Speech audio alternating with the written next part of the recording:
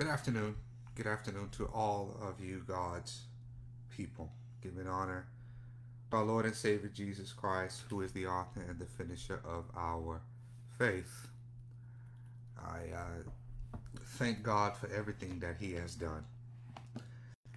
One thing I've learned over my life is that we have to make sure that even in the midst of trouble or problems that we have in our life, to always make sure that we give the Lord thanks. Like Job, we have to give God praise even in the midst of our struggle, even in the midst of loss, no matter what it is. The Lord is always worthy to be praised and to be given glory.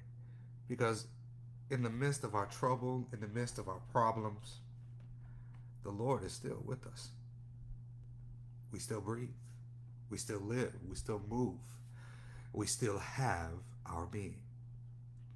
And although at times it may be daunting, at times it may look like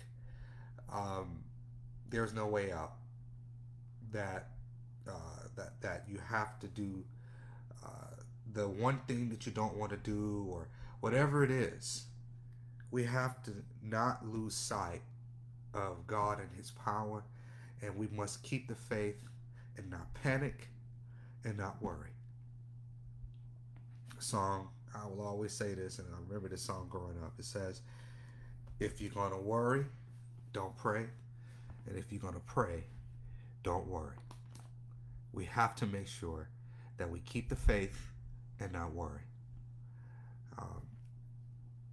All things work together for the good of them that love the Lord and those who are called according to His purpose. It is very imperative of all of us to not lose sight. We must understand too that the things of this world are temporary.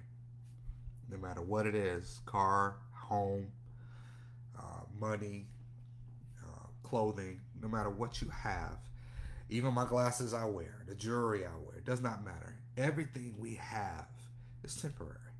It breaks. Sometimes you got to junk it, throw it away. But what matters is what lasts. A relationship with God lasts forever, as long as you're willing to put in the time and put in the effort to build the relationship.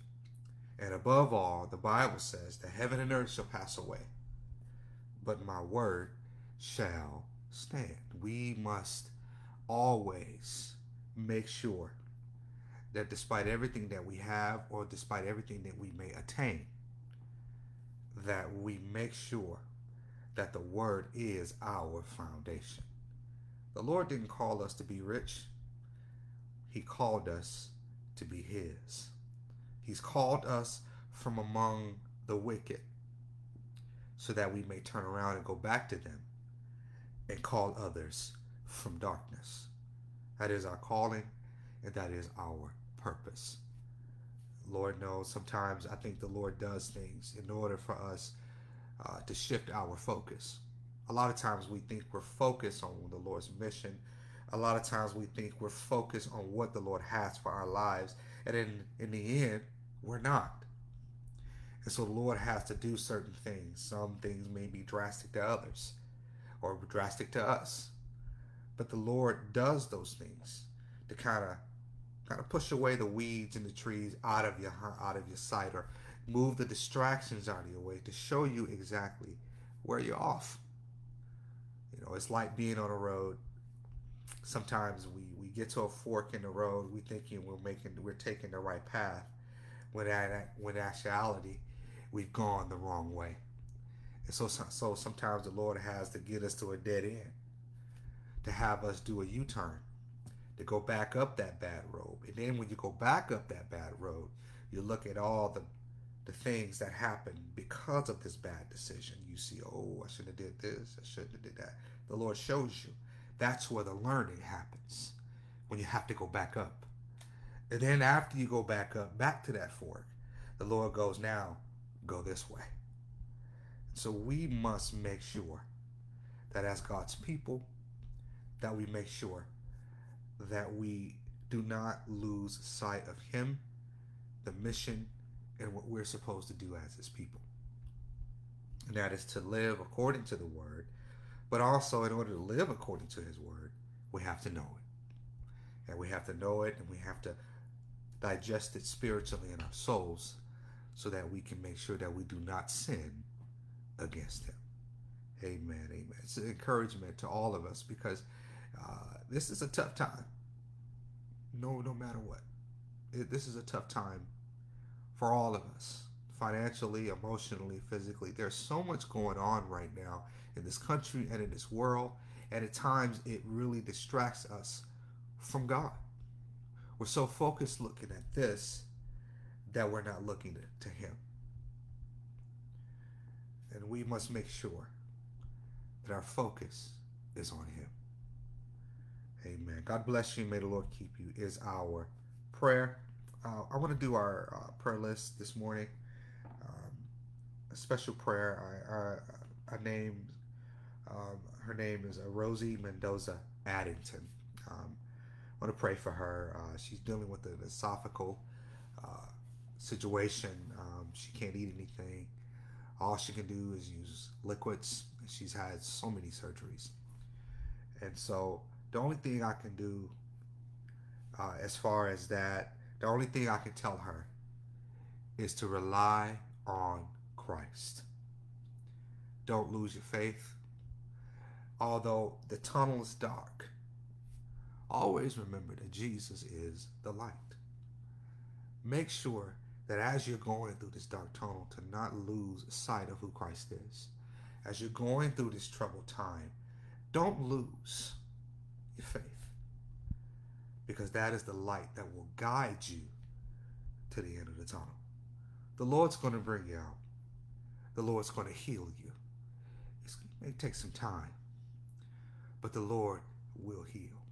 And if the Lord does not, that does not mean we lose our faith. It means that we stay within that, because the Lord does things in his own time, and he does things in his own will. We don't control that. He does. My prayer is that the Lord touches your mind, your body, and your soul, and he heals all three. And I'm praying for you, I'm praying for your family, that the Lord will not only heal you, but also heal the family. Give them calm and release and reduce their stress on all of you. That the Lord will guide you through this and bring you out on the good end. Amen, amen. I want to pray for Reverend Mary Adelsberger, Diana Wastani, praying for Harmony Truman. I know she was dealing with some health issues, that the Lord will watch over her. Deacon Tommy and Sister Dartha Shula and family, David William Cobb and his wife Anne Marie. I want to pray for them. He's still dealing with the loss of a limb, and that the Lord would watch over him. There are many others on this prayer list, but I want us to all, as God's people, to pray for one another, that God will, no matter what situation we're in, keep us, watch over us, and above all, that we keep the faith. Amen. Let's go to God in prayer. Our Father and our God, Lord, we thank you for your mercy. We thank you for your grace. Lord God, we thank you for all that you have done, from the smallest to the biggest. Realizing, Lord God, that the things that we miss and consider insignificant are the things that are most important. For you allow us to rise, you allow us to breathe, you allow us, Lord God, to see, to feel. You allow us to do things, Lord God, and we just want to say thank you. Whether we're in a wheelchair, whether we're not, whether we're blind, whether we can't hear, anything that you allow us to do, Lord God, is still a blessing, and we just want to say thank you. We ask you, Lord God, for the names on the prayer list, all that I cannot read at once, Lord God, but all the names that are on the list. But actually, Lord God, I'm asking for special prayer for Miss Mendoza, Lord God, and her family. Rosie, Lord God, we asking, Lord God, that you would bless them, watch over them, but Lord God, especially her. Lord God, she needs your healing hands to touch her body, to touch her esophagus, Lord God. She's had many surgeries and she's getting a little discouraged, Lord God. It's tough physically, Lord God, emotionally and spiritually. But Lord, I know that you can, Lord God, if it's your holy will, to heal and touch her body, Lord God, in the name of Jesus. Touch her esophagus, Lord God. Heal it, Lord God, that she may be able to get off the liquids and that she may be able to be on solid foods. Realizing, Lord God, it's tough. Lord God, it's discouraging, Lord God, but we know that you are with her. We know that you're with her family, and we're asking, Lord God, to give them the strength to help give her strength and to help keep her faith strong, and that you keep their faith strong. I know at times, Lord God, at times in this world, Lord God, it's hard to believe. It's hard to keep your faith strong. It's hard to deal with things in this life.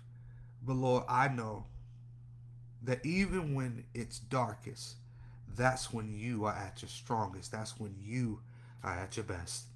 And I ask you, Lord God, to keep us at our best when it is darkest. Help us, Lord God, not to fall, not to trip, but Lord God, to stand. To be able to stand in the darkest at the roughest times, to keep our faith, to keep going, to not stop. Realizing, Lord God, that you will shine a light, that we may be able to order our footsteps according to your word, that, Lord God, that our faith will light the way, and that you will guide us through in the name of Jesus. Financial times are hard for all, Lord God, and we ask you, Lord God, to touch finances, to touch, Lord God, those who are struggling with those things, Lord God, realizing, Lord God, although the economy is rough, although the economy is tough, bills are piling up, you have allowed us still to be able to sustain, to be able to live, to be able, Lord God, to just be able to survive. And we're just asking, Lord God, for a little extra help, for a little extra blessing, Lord God, if it's thy holy will. As we go into your word this morning, we ask you, Lord God, to guide my mouth, to guide my heart, to preach your word, Lord God, to give your word, Lord God, that others may be helped, that others may be saved, Lord God, that they may hear, Lord God, and their hearts may be changed, Lord God, that they spiritually may be baptized, and that they seek out, Lord God, a godly place where they can be baptized physically. Lord God, these are the blessings I ask you, your son, in Jesus' name we pray. Amen. Our opening scripture this morning will be out of the book of 2 Timothy. The Lord laid this on my heart this morning, and it is fitting for us to know. 2 Timothy 3, 14 through 17. For everyone knows what 2 Timothy 2:15 says, study to show thyself approved unto God, that a workman needeth not to be ashamed, rightly dividing the word of truth. But nobody really goes into the next chapter. We know the fourth chapter, but the third chapter in many ways gets overlooked. So this morning, our opening scripture, before we go into our text, scripture, and word, I want to read this chapter. That is 2 Timothy, the third chapter, the 14th through the 17th verses, which are very important. Paul's encouragement to this young pastor named Timothy, who he considers a son. Verse 14 reads by saying, "But as for you, continue in what you have learned and firmly believed. You know those who taught you, and you know that from infancy you have known the sacred scriptures, which are able to give you wisdom for salvation through faith in Christ Jesus. All scripture," this is very important, all scriptures is inspired by God and is profitable for teaching, for rebuking, for correcting, for training in righteousness, so that the man of God may be complete and equipped for every good work. In other words, without the scripture, we are not complete. And we as God's preachers are not properly equipped to do the work of Christ. Again, I've read for you here in the book of 2 Timothy, the third chapter, the 14th through the 17th verse out of the Christian Standard Bible. May the Lord add a blessing to the reading and the hearing of his word for the edification of our souls. This afternoon for a little while. We're going to come out of the Old Testament. Amen. Old Testament minor prophet out of the book of Amos. The 7th chapter. This is our text for our word this morning or this afternoon. This is, again, the book of Amos, the 7th chapter. We're going to 10 through 17. It's the book of Amos, the 7th chapter, the 10th through the 17th verses. But this afternoon, I just want to read 12 through 17. That's again the 7th chapter. 10 through 17 will be the verses we'll be dealing with in the sermon, but I want to focus on and read 12 through 17. The 12th verse of that 7th chapter of Amos reads by saying, Then Amaziah said to Amos, Go away, you seer. Flee to the land of Judah. Earn your living and give your prophecies there. But don't ever prophesy at Bethel again, for it is the king's sanctuary. Remember that word. It is the king's, key word, king's sanctuary, and a royal temple. So Amos answered Amaziah, I was not a prophet or the son of a prophet. Rather, I was a herdsman, and I took care of sycamore figs. But the Lord took me from following the flock and said to me, Go, prophesy to my people, Israel. Now hear the word of the Lord. You say, Do not prophesy against Israel. Do not preach against the house of Isaac. Therefore, this is what the Lord says. Your wife will be a prostitute in the city. Your sons and daughters will fall by the sword, and your land will be divided up with a measuring line. You yourself will die on pagan soil, and Israel will certainly go into exile from its home land. That's out of the Christian Standard Bible. This afternoon, I just want to talk to you from the subject, boldness in the face of adversity. Boldness in the face of adversity. This book of prophecy was written by the prophet Amos. Amos, a man whose family raised cattle and farmed sycamore trees, was called by God to prophesy to the northern kingdom of Israel and Samaria. Amos was not from a family of priests or prophets, but God called him and qualified him to speak his word of warning and judgment to the nation of Israel. Amos was born in the city of Tekoa, about 6 miles outside of Bethlehem, within the region of Jerusalem in the land of Judah. This shepherd from Tekoa was chosen to preach the message of judgment and redemption to the nation. In other words, he didn't just preach doom, he also preached a way that they can be saved, that they can avoid doom if they only listened. Many theologians believe that Amos's time in the north was short, but yet his message was very effective, despite the opposition from the people. The meaning of the prophet's name is burden. God called him to bear the burden of prophecy to Israel of their judgment. Amos prophesied during the reigns of Uzziah, King Uzziah in Judah, and King Jeroboam II in Israel. This also shows that during Amos's time, Isaiah was alive and then called to prophesy after the death of King Uzziah in Judah. When you study the major and minor prophets, you'll find that many were alive, either young or old, and prophesying around the same times, during the pre-exile, during the exile, and during the post-exile periods of Israel, to include Judah. The prevailing theme of this book of Amos is God's righteous judgment. For his people had gone astray.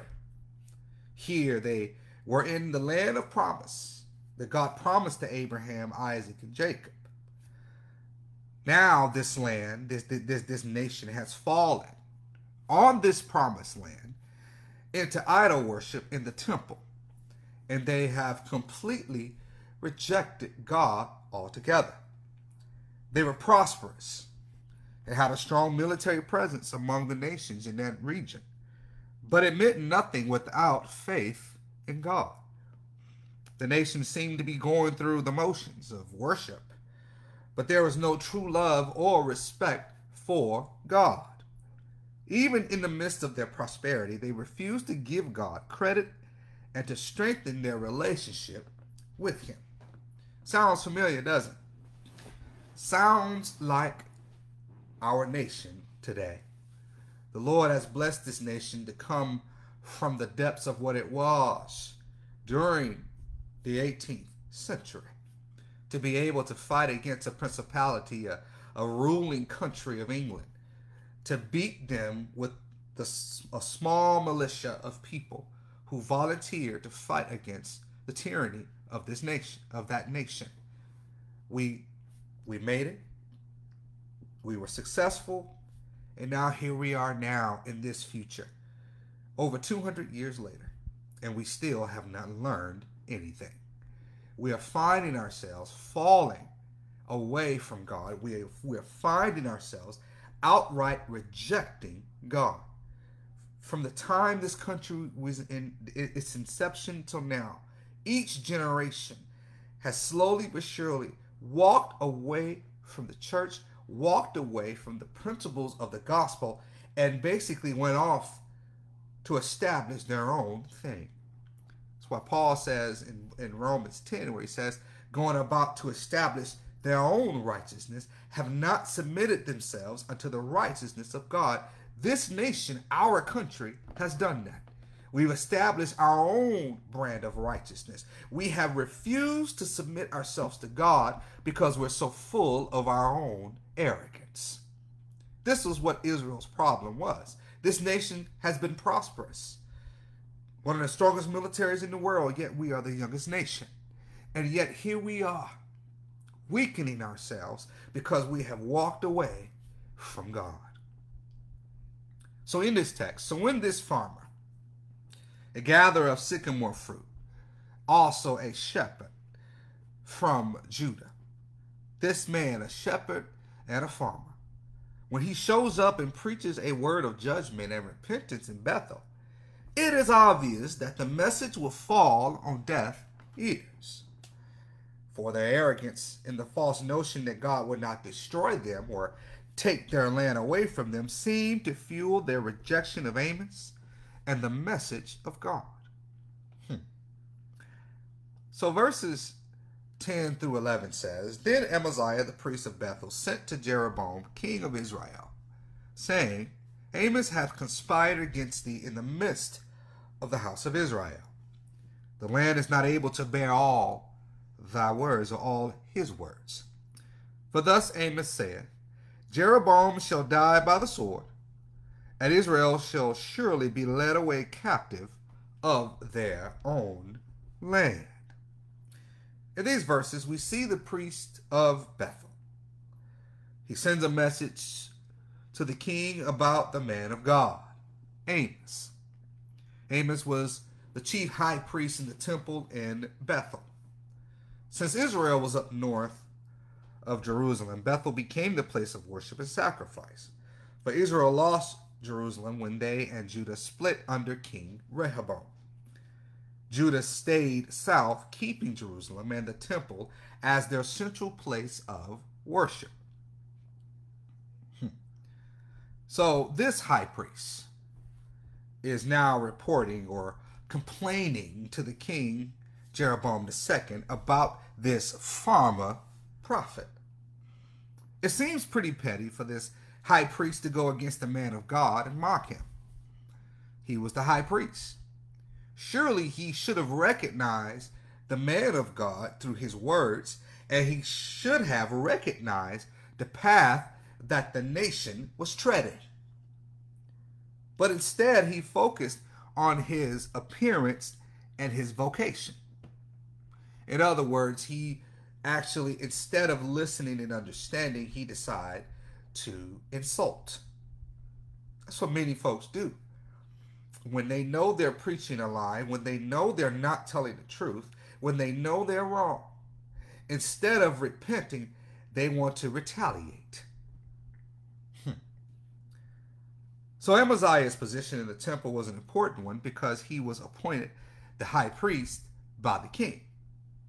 He was in charge of the religious traditions, the adherence to the laws, and he had the important job of urging the nation into the continual worship of God. So this is a pretty important position. But the problem is, he failed miserably. How did he fail, Reverend? How did he fail, Pastor? Just how did he fail? Well, he failed because of the obscene and the adulterous and the lascivious acts he allowed in the temple at Bethel. That was dedicated. Now, this temple in Bethel was dedicated to the worship of God Almighty. The nation was infusing the rituals, pagan rituals, and foreign gods in the temple of God, along with their worship and sacrifice to God.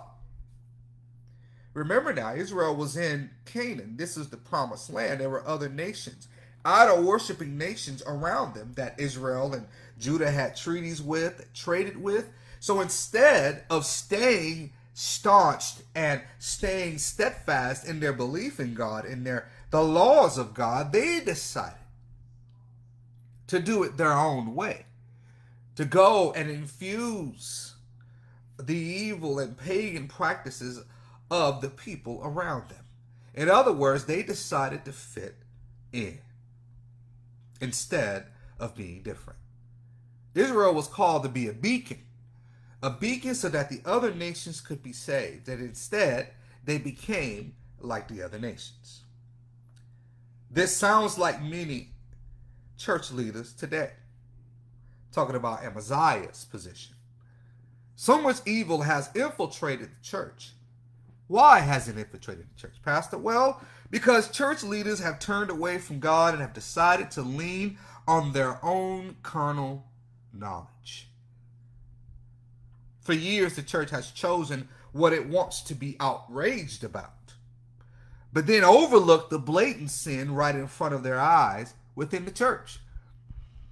We raise sand about this, and we act a fool about that. You know, we jump up when there's racial injustice. We jump up when there's this thing against this, and in political stuff, we want to raise our voices and act a fool.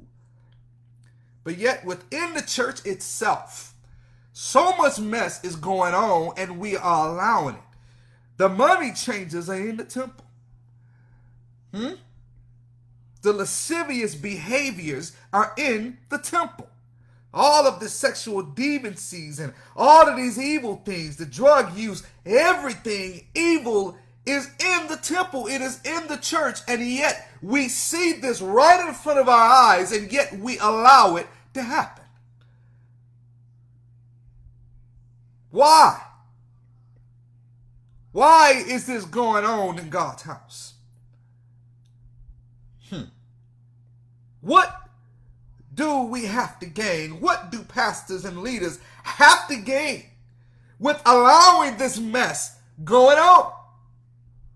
We look at the Lutheran and the Methodist churches and how they're going away from the very tenets of the gospel. How pastors are changing the gospel and saying, well, we need to make the gospel modern to how we live, which is false, because the word of God is timeless.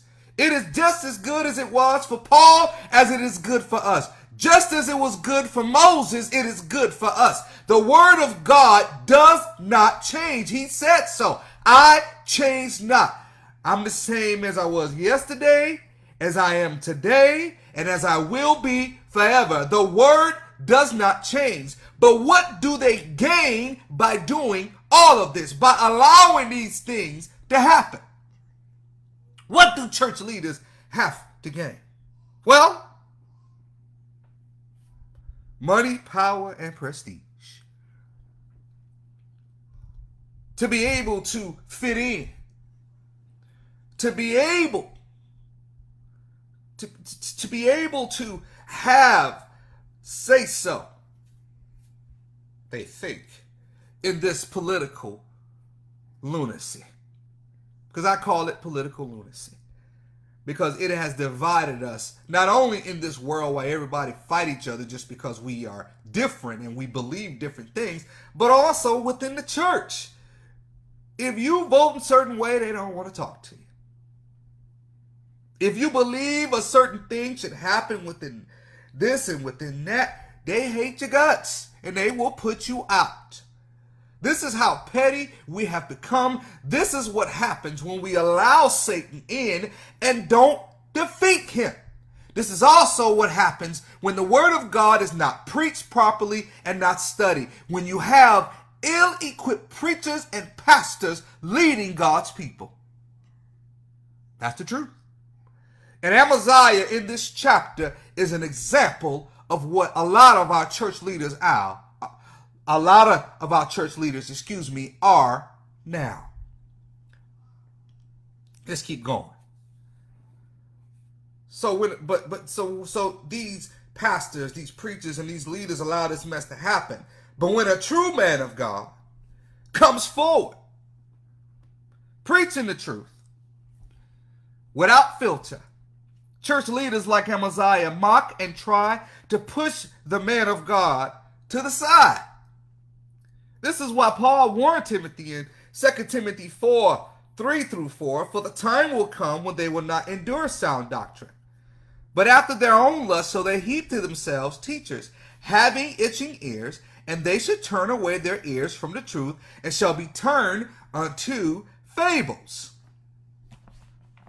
What draws the crowds in are words that are close to the truth, but truly are not truth. They want to hear the lie that your life as it is okay. People want to hear that their sinful life is okay and that they are still assured a place in heaven. Everybody wants to be blessed, but nobody wants to do the work of a Christian in order to be blessed. We want to straddle the fence and play both sides instead of choosing wisely and giving God every part of our being. We want to go to heaven on our human merit, but not through striving for the high calling in Christ Jesus. We want the easy way. We aren't bold enough to stand up and speak truth to power. We've become weakened by our own lust and love for the things in this sick world. As I read in the opening scripture, it talks about how good the word is for our lives, for rebuking, for correcting, for instruction in righteousness. And then it says what it does is it proves, it equips you. The word of God equips the man of God, and yet we want it to be what we want it to be. In other words, we strip the word of God, which makes us ill-equipped. We change it to what we want it to be, which makes us ineffective in the preaching and the teaching of the gospel. It is because of this high priest, Amaziah, that God told Amos in the 9th verse that the high places of Isaac shall be desolate, and the sanctuaries of Israel shall be laid waste. And I will rise against the house of Jeroboam with the sword. In other words, God is in a way saying that the high priest has failed. As I said before, he ain't doing his job. He's not encouraging the people to do what they need to do. That's what God is saying. God was deliberate. He was very deliberate in his words. In other words, the Lord here is straightforward in these words, and he is very direct. I don't blame him. This is his house. This is his temple. And this was the man charged to be what? The leader. To lead the people to him. Israel's complete disregard for his law and disrespect of him in worship at this point had gotten to a fever pitch. In other words, it got on his nerves and the Lord was tired. The sanctuaries mean the temple, the place of worship. The Lord is going to tear it down. The temple at Bethel was about to become rubble. Amaziah, now hearing this, decides to let the king know. At the same time, mock the man of God. Make him seem less than what he was. See, when sinful men hear the truth, they have no defense. As I said before, instead they turn to mocking and name-calling to show their superiority, when in reality they have no power. But they forget that God is the judge and will carry out his righteous judgment on them. And then not only on them, but the Lord will carry out his righteous judgment on anyone that listens and follows. False teachers of our time now, and those who follow them, better beware. We look at the generations of people who have followed false teachers that have been around for hundreds of years. We look at, after the Second Great Awakening, how these false notions out of the Mormon church and out of the Jehovah's Witnesses, and how they have, all these people for all these years, for over 100 years, have followed this false teaching and have died in this, and now are being judged by God. The Bible says it is appointed for man to die once, and after what? Death becomes what? The judgment. These people and the people that started this have been judged. Jesus said, many will come to me and say, Lord, Lord, I did this in your name. I healed the sick. I cast out demons in your name. I did all these things for your purpose. And the Lord is going to say, I do not know you. Depart from me, ye worker of iniquity. We must understand that not only is God going to get the false teacher themselves, but the Lord is going to get you who listen. The word of God is not abstract. The word of God is straightforward. There is no ambiguity. There is no gray area. There is no purgatory. There is heaven and hell. And if you are not in the word of God, if you are not teaching it, you will lift your eyes in hell. This is the reality of the word of God. Yes, these are tough sayings, like Amaziah is doing here in this text. These are tough sayings, but they need to be said. We need to stop sugarcoating the gospel and start preaching the hard truth. Living for God is not easy. That's why Jesus said, anyone that follows me must first deny himself.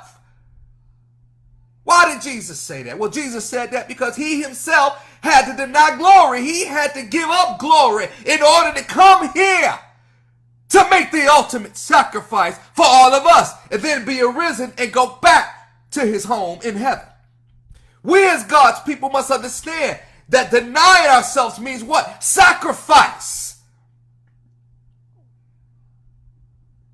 As Jesus was the perfect example of that.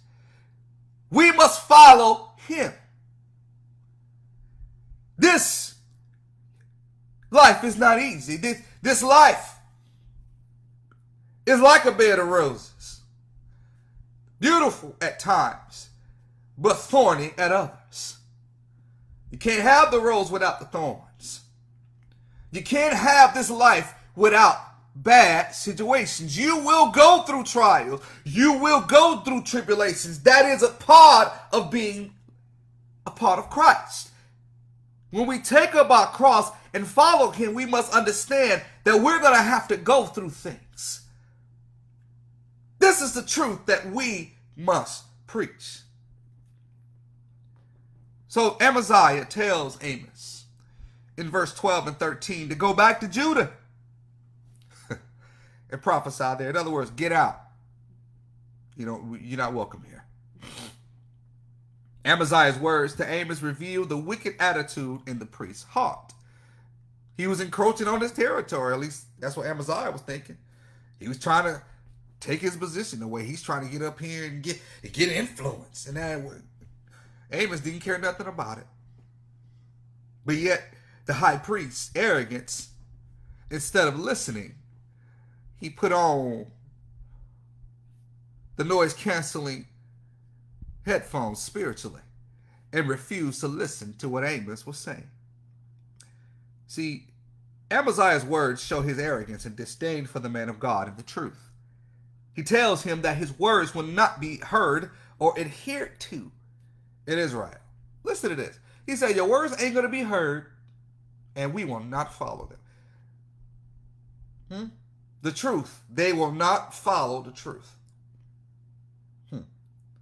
He made sure to emphasize that Bethel and the temple belonged to the king and that he was not welcome. In other words, God was not welcome. We ain't following the truth. You ain't welcome. Get out. We're going to do what we want when we want. This is what's happening right now. If you preach that homosexuality is wrong, you will be canceled. That is how it is. Churches are refusing to say it because they're scared of being canceled. That's sad. Because that's not, Christ cared nothing about what people can do to him. What he cared about is that the truth was spoken, which is what we need to worry about. We're scared to speak against the mess that is being taught our children. We're scared to speak the truth that our children are being exposed to things that are not of God. Young people coming in pregnant when they ain't married. Young boys coming in in all these crazy outfits, pants hanging off the rear end, all this mess going on, and nobody in the church is saying things because we don't want to offend. Well, if you don't want to offend, then you shouldn't be preaching. Because the word of God offends. It's supposed to. The Bible says it is a two-edged sword. It's going to cut you because it's going to hurt. Because the truth is going to hurt. But the thing is that the purpose is that it gets your attention so that you can change. The word can change your heart. It can cut you, but it will change your heart if you allow it to do so. So God wasn't welcome in the temple anymore up there. The truth was not welcomed at all. He tells Amos, go back home, buddy. Work on your farm. Earn your living. Amaziah truly shows his arrogance and stupidity toward the man of God, unknowingly mocking the Lord God himself. How was Amaziah mocking the Lord and the preacher? Well, he claimed in verse 13 that the temple belonged to the king. That verse says, for it is the king's sanctuary, and it is the royal residence. So basically, God was evicted, and the king took over. The worship was taken over.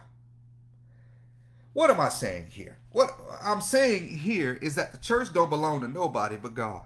It is his house, and he is the one who maintains it. This is why God said, the high places shall be destroyed. The high places shall be destroyed. These churches better watch out. We wonder why churches are falling. Why they're dissolving is because they disinvited the Lord in. Why pastors are falling? Because they refuse to preach the truth. Why all these pastors are getting busted for all of these evil things and getting busted for embezzling, because they were not there for the right reason. Churches are in disarray and turmoil because we have allowed Satan in. We think we're right, but according to the word of God, you're about as wrong as you can be. Verses 14 and 15 says, then answered Amos and said to Amaziah, I was no prophet. No, I wasn't. Neither was I a prophet's son, but I was a herdman and a gatherer of sycamore fruit. And the Lord took me as I followed the flock. And the Lord said unto me, Go, prophesy unto my people, Israel.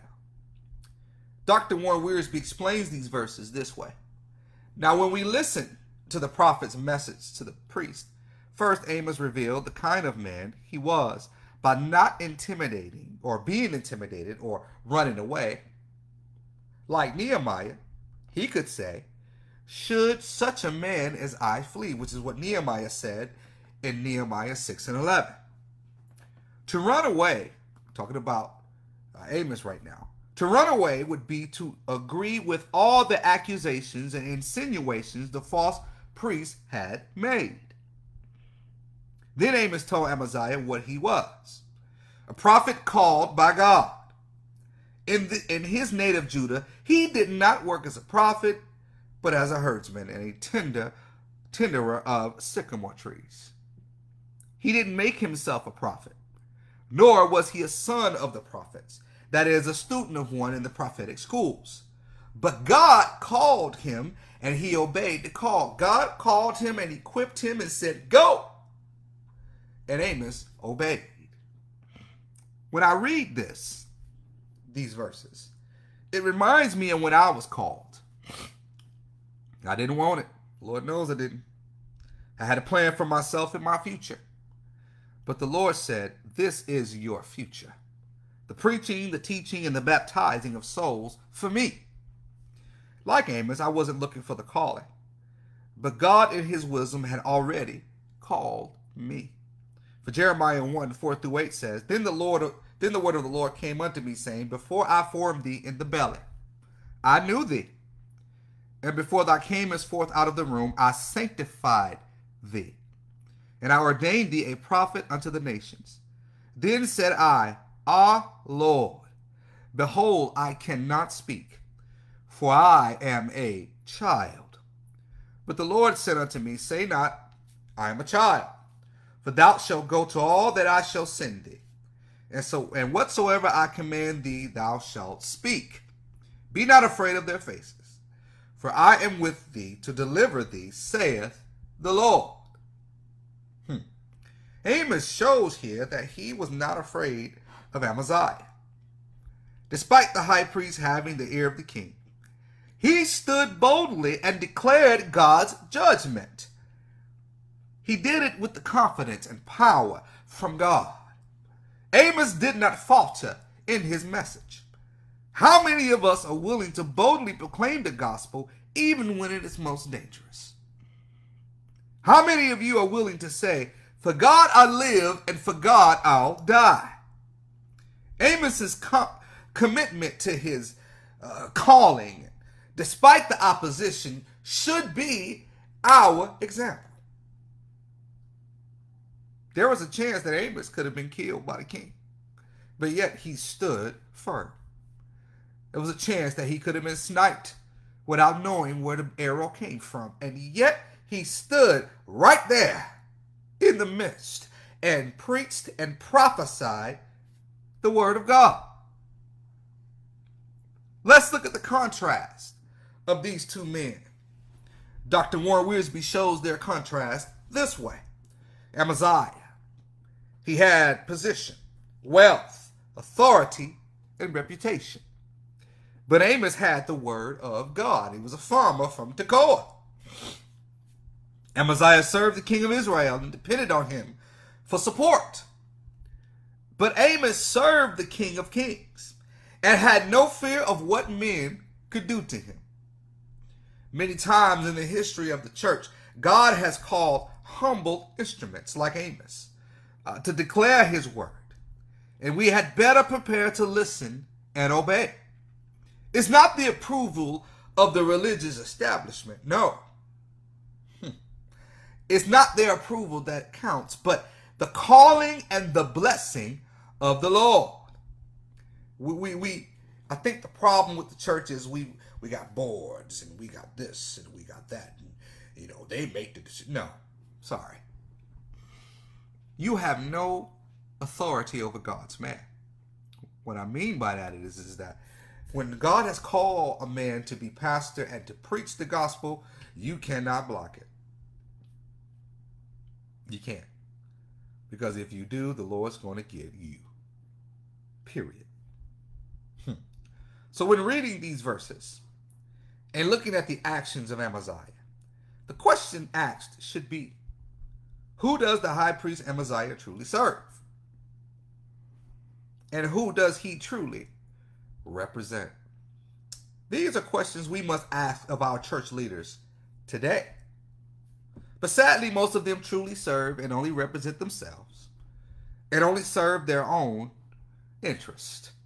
And I'm talking about boards, pastors, church leaders as a whole. Not all, but most. They have completely left their first love, just like Amaziah here in our text. Power, money, notoriety. They feel that if they get those, they can be effective in the ministry or be effective in the community. But what they don't understand is while they're trying to attain those, they're losing the community. If you're not willing, even when you're small, to go out to preach the gospel and reach those in the community, then you're wasting your time. Because you're trying to build yourself up here, and yet the community is reducing itself. In other words, they're walking away from you, they're refusing to listen, and the community is descending into chaos. Because that's what's happening right now. The word of God is not adequately getting out, because the church is looking here when we live to be out here. We're not doing our job. Jesus says, go ye therefore into the world. He didn't say stay in the sanctuary. He said go out, not come in. That's the problem. That's why the church is ineffective, because we have not gone out. We come to church on Sunday morning to a fashion show, but when we leave, nobody goes in the community. Nobody has made an impact in the community whatsoever. Oh yeah, we'll volunteer and do things for the county. We'll volunteer and do things for the mayor. That ain't helping the community. Helping the community means that the church itself must go out in the community themselves. Not just to City Hall, not just to Congress, but in the homes, in the houses, within the community that the church resides, so that the community can be built up spiritually, and then the community will get better physically. That's the mission. That's the calling of Christ to the church. Verses 16 and 7 says, now therefore hear thou the word of the Lord. Thou sayest, prophesy not against Israel, and drop not thy word against the house of Isaac. Therefore, thus saith the Lord, thy wife shall be an harlot in the city, and thy sons and thy daughters shall fall by the sword, and thy land shall be divided by line, and thou shalt die in a polluted land, and Israel shall surely go into captivity forth of his land. Amos then was like, well, you're telling me I can't preach this to the people. I can't say this, I can't say that, so I'm going to say something to you. So this is what I got to say to you. So Amos then proclaimed the word of the Lord to Amaziah and informed him of the judgment, listen, of the judgment that God would send on him and his family. Amaziah will lose all of his property, go into exile, and die far from his native land. The Assyrian soldiers who would come eventually would slay his sons and daughters, and his wife would be left destitute and would become a prostitute. Then finally, the nation of Israel would go into exile and be no more. It would be quite a change from serving as the king's chief religious leader in Bethel. So basically here in these verses, we see that the Lord not only is going to judge the nation, but he's going to judge individually. And right here, the Lord judged the leader, the high priest in the temple, harshly. Why would you say that, preacher? Why would you say that, pastor? Well, I'm saying that because he was given the responsibility of guiding the nation, as I said before, in worship to God. He was responsible for teaching the law, correcting and rebuking those that refuse to follow the law and get the nation out of the idol worship and focus on God.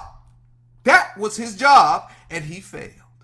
And so here in these verses, the Lord, through Amos, said, well, buddy, this is your punishment. Harsh, but rightfully so. When you're not doing what God calls you to do, there is punishment. Plain and simple. Amaziah, was a sad representation of who Israel was at that time. A spoiled, wicked, and selfish and rebellious nation. They felt they were in a protected class because God was their protector. They basically put the Lord in a box. God to them was no more than a bellboy or a bellhop. They felt like the credit of inheriting the land went to God, but their wealth, military, and economic progress they credited to themselves. Then, to add insult to injury, they decided that worshiping God wasn't enough. So they brought in other gods and pagan practices. Amos and other prophets at this time had to go against their own people to give them the word of the Lord. They had to preach and prophesy against their sin and push back on their rejection of God. In this day and time, the church has gotten so politically correct that we are scared of those in power by not preaching the truth.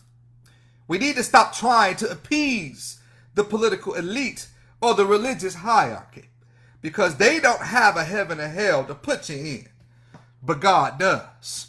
We as preachers need to preach against other preachers that ain't doing their job, that are false teachers, that are leading God's people astray. We are called to call them out and to rebuke them. That's what the word of God is there for. To rebuke their sin, to rebuke their mess, and to bring God's people back to righteousness. That is our job. The church today would rather have a motivational speaker than a true man of God. The church would rather have a name brand false teacher rather than a man of God who seeks knowledge and strength from the word of God. The church today is blinded by secular education instead of being led by the Spirit. We put some of those folks, go to college, go to college, go to college. These kids go in and getting yanked out of the word of God and getting yanked in some mess that ain't got nothing to do with the word of God. College ain't the only way to make it. You can make it through trade. The only apostle in the word of God that actually had an education was Paul. The others were fishermen.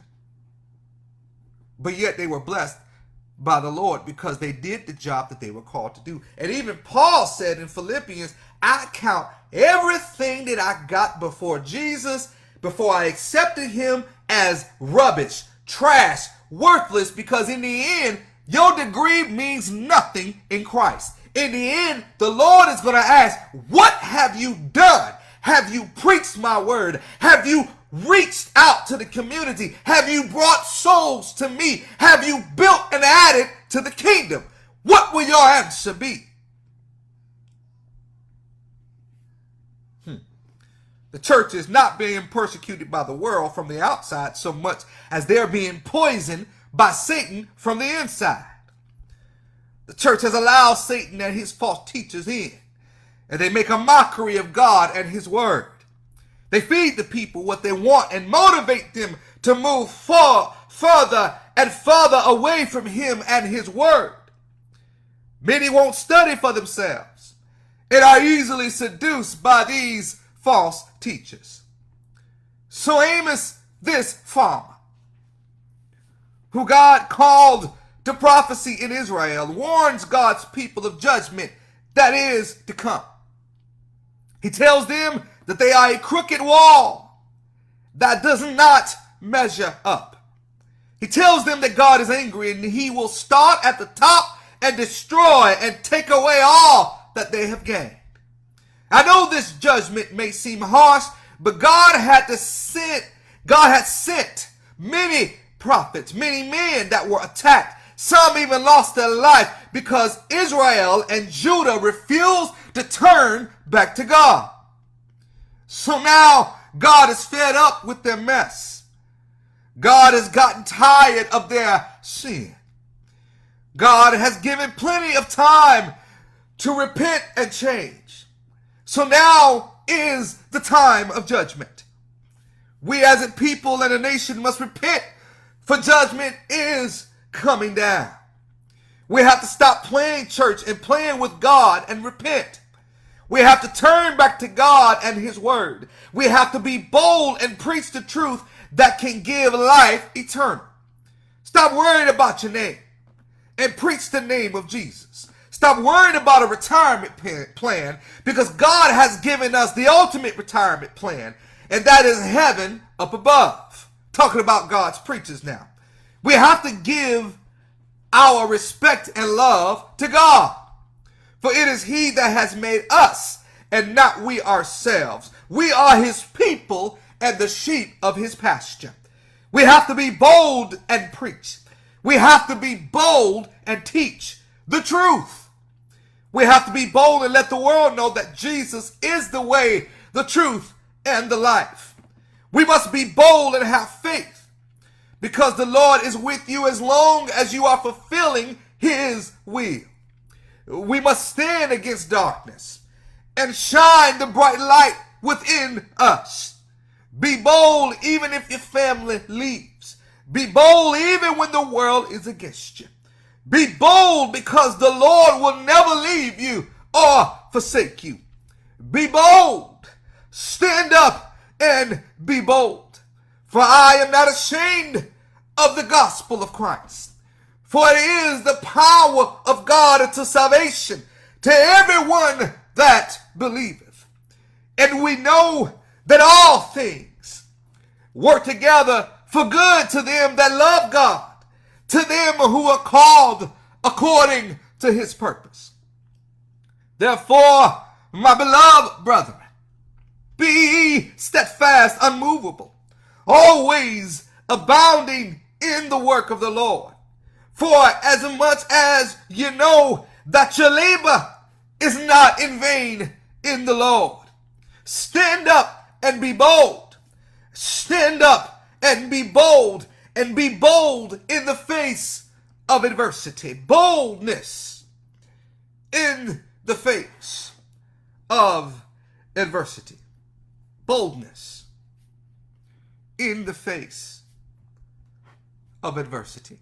God bless you, and may the Lord keep you is our prayer. We have to be bold, and it needs to start in the house of the Lord. If it is out of order, and if it is false, we must say something. We can't be quiet. We've been silent too long. I think we have become to the point to where we are silent to a fault. Meaning that we have allowed things to happen in the church without opening our mouths. And that's not what God has called us to be. Amos and those prophets of that time preached against their own people. They rebuked their own people. They preached judgment and doom on their own people, because they needed to hear the truth. They needed to know that judgment and the punishment was coming for them all. And God chose the men of their very nation to do that.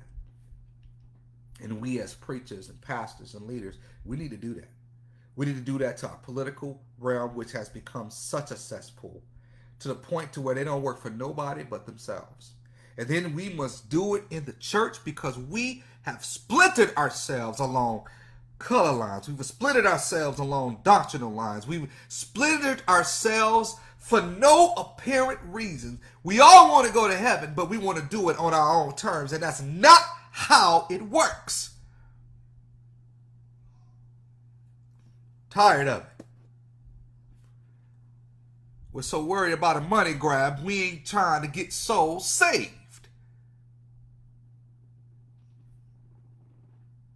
Pastors are more worried about the church fund and the pastor's anniversary than they are about the saving of souls. Sorry. But neither one of those things, church fund or church pastor's anniversary, none of that mess is in the gospel. None of it has nothing to do with Christ. I understand you love and take care. Yeah, that's fine. Celebrate and whatever. But it's not scriptural.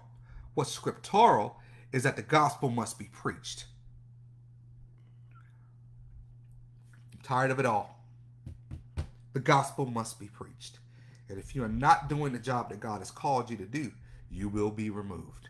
And the Lord is going to yank you. And when he does, you have nobody to blame but yourself. And when the judgment comes, you can't blame nobody but yourself. All those who are not doing the job God has called you to, woe unto you. Do the job that God has called you to. In other words, fulfill the calling that is on your life. And that is true study of the Word of God to gain knowledge. You don't study to preach. You study to gain knowledge. Many study to preach. And that's why they're ineffective. But if you study to gain knowledge, you will be effective. Because it's not just about the one time here or the one time there. Anytime, even when you're not preaching, if someone asks you a question, you got to answer because you study to gain knowledge. God bless you. And may the Lord keep you is our prayer. Amen. Boldness in the face of adversity. I know this sermon is not going to be liked by many, and I don't care. I know this message will be rejected, possibly get me canceled. I don't care. The gospel has to be preached. The truth has to be preached. I am tired of ineffective preachers who are ill-equipped to do the job that God has called them to do. And if they are not called, the Lord will show that as well. I'm tired of it. This world is descending into chaos, and we're standing around twiddling our thumbs like idiots, thinking that we're immune, like we're Teflon. No, we're not. The Lord is going to hold us responsible. Judgment does not start in the world. It starts in the church.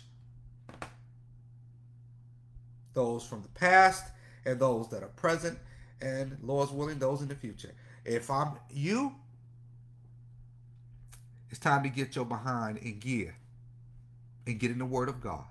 And if you are not called, get your behind out of the pulpit and still get your relationship with God fixed. And if you are called and you are not doing your job effectively, I suggest you get in the Word and learn what you need to do. God bless you. And may the Lord keep you is our prayer. May the Lord keep the church. Actually, all of us as God's people, let's keep the church in our prayers. Pray for our church leaders. Pray for our pastors. Amen. We must. And above all, we must learn for ourselves. In order for us to know the difference, we have to study so that we can know what's false and what's true. God bless you. May the Lord keep you is our prayer. I won't keep you long. Thank you for joining in with us this afternoon. Remember, you all can watch this again, or if you missed us live, you can always catch us on YouTube at Colorblind Fellowship Church on YouTube. This will be posted on YouTube. Also, if you can't catch us there, you can catch us on rumble.com. Colorblind Fellowship Church on Rumble also. Please subscribe to both those pages, and anytime a new one comes up, you can click on it and you will be able to watch. I don't think you have to join to watch. Just type in Colorblind Fellowship Church. The page should come up. It'll be a lot of pages, but you should be able to click the icon, click on it, and it'll come up. But I urge you all to join and to subscribe so that the word can be spread to you. And don't be afraid to tell others, and to subscribe, join in, learn from the Word of God. I'm asking you to do this because I'm not doing this for myself. I'm doing this for the Lord. My name don't matter. I didn't name the page after myself. I wanted to make sure that it wasn't about Reverend Mark Anthony Reed. I want it to be about Christ and who He is. That's why I don't ask for money. That's why I don't ask for favors. All I ask is that you spread the word hear the word, and be changed by the word. That's my mission, and that's what God will do. And the Lord will give it the increase. And whatever the Lord decides is the increase is what it's going to be. But the bottom line is that my job does not change, and I will not stop. I know the last few weeks has been rough. I was sick last weekend. I wanted to preach, but I couldn't preach. I had knee problems this week. Other situations came, and the Lord said, "You gonna preach this morning?" I said, "Yes, sir. I am preaching." And the Lord's willing, next week, same time, noon, we will be preaching again. Sunday afternoon fellowship will be noon every Sunday from now on. This is the mission. This is my calling, and this is what I'm going to do. Whether it's an old sermon or new sermon, wherever the Lord leads me, the word shall be preached. So I urge all of you to know that our time is going to be noon every Sunday, and we will be preaching the gospel every Sunday at noon. God bless you, and may the Lord keep you is our prayer. And I urge you all to keep those on the prayer list in your prayers. Ms. Rosie, we're praying for you. I hope you're watching, or if you're not, if you do watch, just know I'm praying for you. We're praying for you, and that the Lord will heal your body. Amen. Amen. Let's go to God in prayer. Father, God, Lord, we thank you for your word. We thank you for your message. We thank you for your spirit. Lord God, continue to use me as your instrument. Continue to use me, Lord God, by the power of your Holy Spirit. Lord, I keep me humble is my prayer. Keep me humble. Even in the tough times, even when things kind of out of the blue happen, keep me humble, keep me faithful, and keep me close to you, Lord God. I want to be like David, a man after your heart, Lord God, that becomes better, that learns from adversity, that gets stronger, Lord God, and not to waver from your law, not to waver from your word. Help me to be like Jeremiah, Lord God, to stand up and worship you and to preach you even when everybody else has walked away from you. In the name of Jesus. Help me, Lord God, to be like Paul, to understand that the gospel, that it being preached and taught is important, and that it should not be put to the side, and that we should not waver. Please, Lord God, in the name of Jesus, help me to be like Peter, to be bold when he stand in front of the Sanhedrin council, to be bold like Stephen when he stood before the Sanhedrin council. Lord God, in the name of Jesus. Lord God, bless the names on the prayer list. Bless Miss Rosie. Lord God, bless the Shulas. Bless all those, Lord God, in the name of Jesus. Let the words of my mouth and the meditation of my heart be acceptable in thy sight, O Lord, my strength and my redeemer. In your name, Lord, amen. God bless you, and may the Lord keep you is our prayer. We thank God for all of you joining in and who will join in to hear this word. We pray that you continue to follow us and continue to subscribe. And just know this one thing, that I love all of you, and there is nothing you can do about it. Have a blessed week, blessed rest of your day, and we will see you next Sunday, same time, same place, Sunday afternoon fellowship at noon. God bless you.